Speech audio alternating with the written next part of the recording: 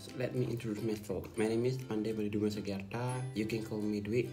In this section, I will explain a little bit about the important aspect presentation.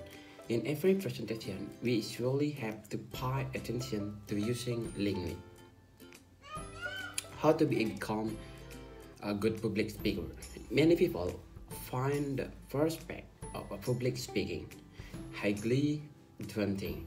However, the reality in this that like it or louder in the public speaking is a critical business and life skill. We've identified the top 4 things you need to do in order to become a good public speaker. The first is con your audience.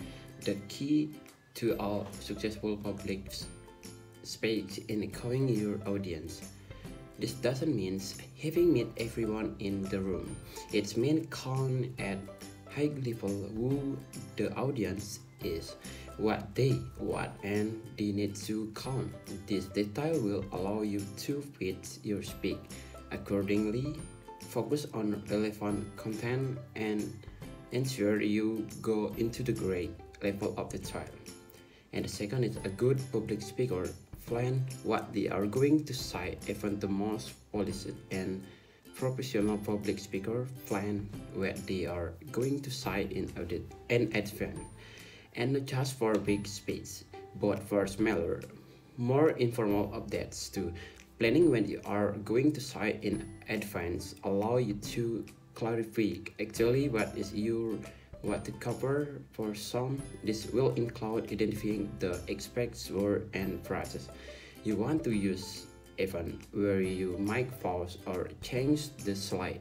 For others, it's enough to just identify the 2-3 key points you want to be sure to include. 3. Practice. Those 3 practice one of the most important steps in developing a great speech is practicing in advance.